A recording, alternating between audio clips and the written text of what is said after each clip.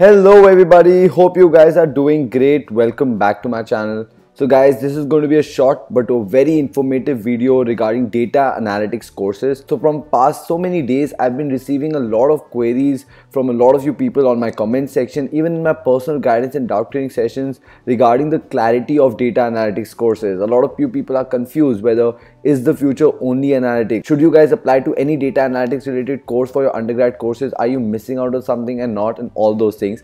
So don't worry guys, in this video I will try covering each and everything regarding data analytics, some of the myths that I will burst. I will also tell you guys which are the courses that you can apply for the best ROI possible and all these things. So make sure you watch this video till the very end. But before I get started, you guys know the drill. If you guys like this video, please smash the like button. If you are new to my channel, please consider subscribing to my channel and pressing the bell icon so that you guys can receive regular updates. Let's get started guys. Alright, so what is trending these days guys? I'm pretty sure so many of you people who are just finishing your class 12 have been hearing words like big data, artificial intelligence, machine learning, decision science, or courses in this particular field like BBA in decision science, or BBA in business analytics, or BBA in fintech, or data science and analytics, or data science and artificial intelligence, on all these things. So yes guys, these are very trending terms and they look very fancy. You just feel like wow, somebody's making a lot of money with these things, and then there is added things related to blockchain, cryptos, NFTs, and everybody's trying to portray a story of rags to riches. And a lot of the smart people are telling you guys that if you study this or if you have knowledge regarding that, you could be making tons of money and this is the best career and all these things. Some of that is true, some of that is not true. Let's just try find out. So guys, what is the truth? Now the truth here is that yes, data is the new oil. And data is something to treasure. A lot of the big companies that have made a lot of money have made it out of data, be it Facebook, be it Google. Along with that, there is a huge demand for data scientists. There is a huge demand for people having skill sets related to data analytics, its interpretation, having skill sets related to decision science, or something to do with artificial intelligence and machine learning. Another reality to this is that it is prevalent across sectors. That means data analytics is used across sectors, be it in marketing, where you do market research for a particular product and then make decisions accordingly.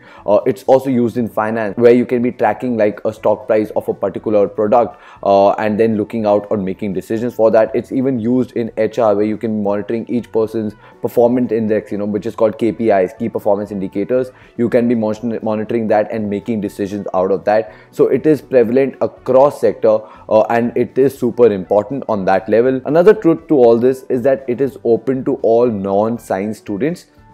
So all you people who are coming from a humanities background or even from a commerce background, but if have something related to probably like statistics, maths, economics, you can be looking into this particular field. So it's nothing close guarded like oh, only engineers can do, or oh, only somebody who studied like a physics, chemistry can do something related to data science or analytics or decision science. This is open to anybody from a normal commerce background, from an arts background, until unless some of them have got criteria, maybe that you should have compulsory math, or you should have compulsory statistics, or you should have compulsory economics. Either of that could be true, but in reality yes, it is open to all non-science students. Coming to what should you do, I have been receiving so many queries regarding it, and I have always said one answer to everybody: guys, please do not get carried away with the hype.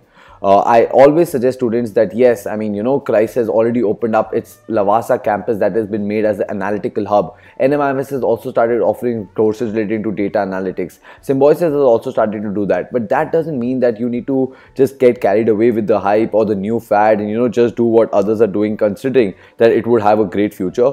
The reality is that yes, it is good, but please do your research and understand your strengths.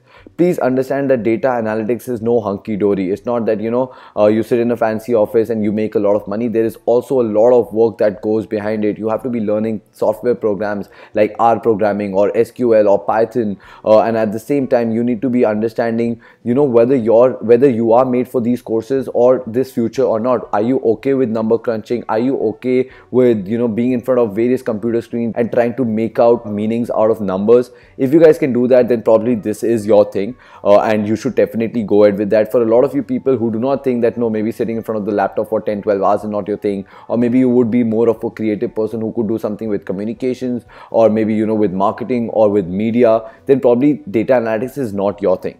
For all those who think that it is your thing, please find out colleges who are offering good data analytics courses and apply for that.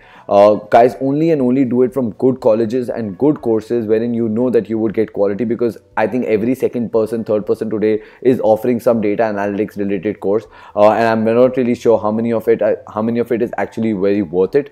But yeah, make sure that you're applying it to good colleges. Along with that, for all those people who really like analytics but are not really sure or whether you should be pursuing a course related to that, like a full-time undergrad course, what you guys can do is you guys can do a normal BBA or a BCom or any course that you want to, and at the same time you guys can look out for alternative free courses or free resources that you can use in order to side by side make it a side hustle and start learning about data analytics or artificial intelligence or machine learning, all these things. So it's not compulsory for you people to just go only for like a 3-year 4-year full-time course to do really well. What if you do like a normal BBA and then on the side you are also learning about data analytics, and later on you can use that in terms of leveraging and getting a good internship or a job later on and building up your career accordingly. Yes guys, that's about it for this particular video. Thank you so much for watching this video. If you guys like this video, make sure you hit the like button. Along with that, if you have any doubts, you guys can reach out to me personally for my personal guidance and doubt clearing session. I will be putting down the link in the description for that, so make sure you check it out.